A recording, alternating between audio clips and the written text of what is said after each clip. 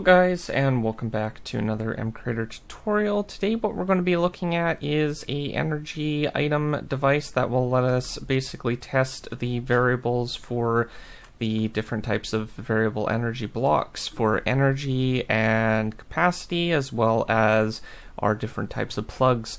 I've also left a little bit of room so we can basically expand this in the future if we need to, and that will be probably in the future. But at the moment, if you right click on the anywhere in the air, it will change the item to a different mode. So if we hover over this item, it says mode plugs, and then it basically tests the used to test variable energy devices. So that's basically just an information text below that.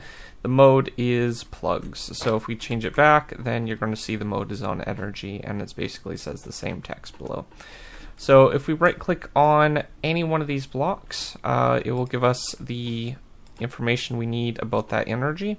So obviously the one down here isn't working. I actually fixed this in another video. I'm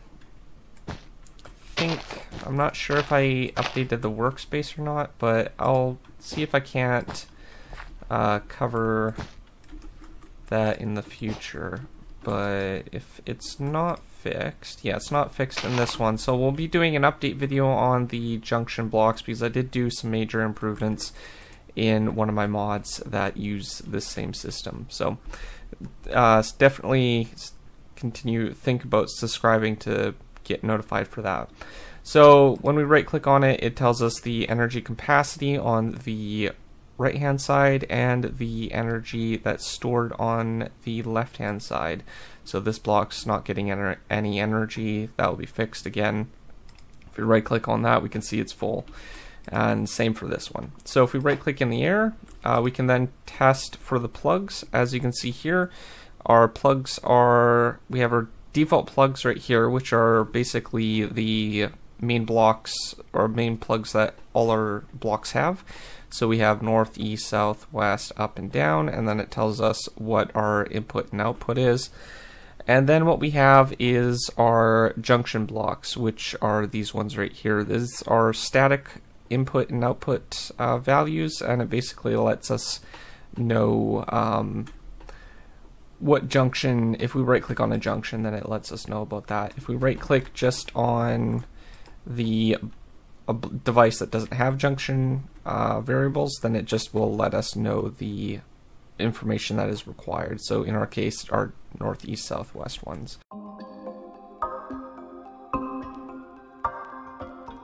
So let's hop into MCreator and I'll show you basically what I've done. It's not too complicated. I've tried to make it a little bit simple. So if we go over here, I have two items. I have the general static device one that we have here, and as you can see here, I've basically filled out the information for the mode for here and separated it by a comma, and then put our text for what the use is below that. If we go to properties, I have it just so the max stack size is 1. It's uncommon. You can change pretty much any of these other settings as you want.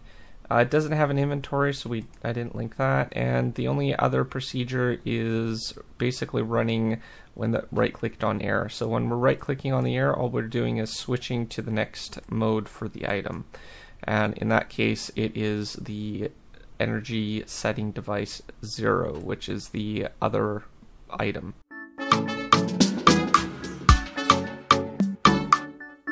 So that's all that's going on here, and then there's the other one, which is the energy device or energy setting device 0, and exact same settings. We're just basically changing the name of the mode, and the one other thing that we're not doing is basically having it under creative tab, so that's basically disabled.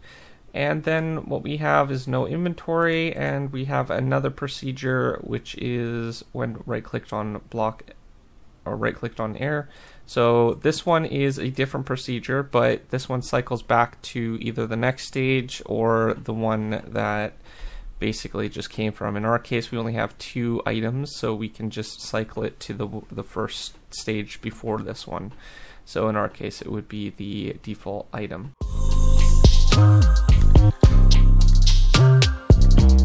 Alright, so that's basically what's going on there, and then I've made some changes to the solar panels, the junction, and the cable. So if we go into those blocks, I'll just be covering the changes. So under the triggers, I've basically set up a on block right-clicked, and then I've set up a procedure for each one of these devices. And then I've basically set up a condition where we're testing for the item that we basically just created, and we're going to test if it's in the main hand and if it's a specific type of item. So in our case, this is the default one. And then what we're going to do is we're going to test for the energy for this particular block, and basically the exact same thing that we're using for before in the message script that I made a while back. Basically the same thing, it's just it's more structured into the mod now. And then with this other one, I've basically just displayed the information that's required for this block. In our case, this is just the cable, so we don't actually need to display the junction cables or anything like that. So it's just the basic plug cables.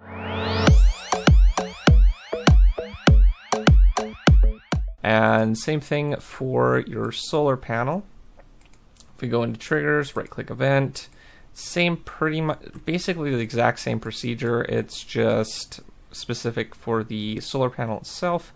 And the only difference is I'm using that same procedure for all the other solar panels as well. So they're all linked to the right-click event.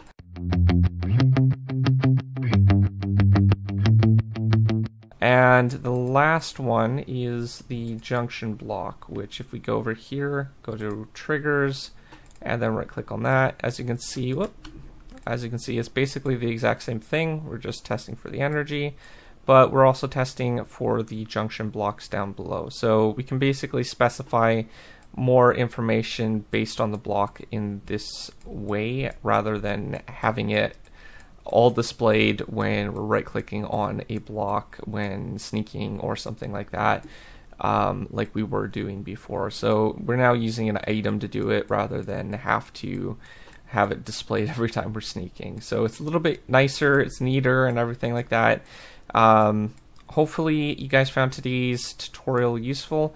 If you're new to my channel, don't forget to subscribe. The link will be in the description for this latest update.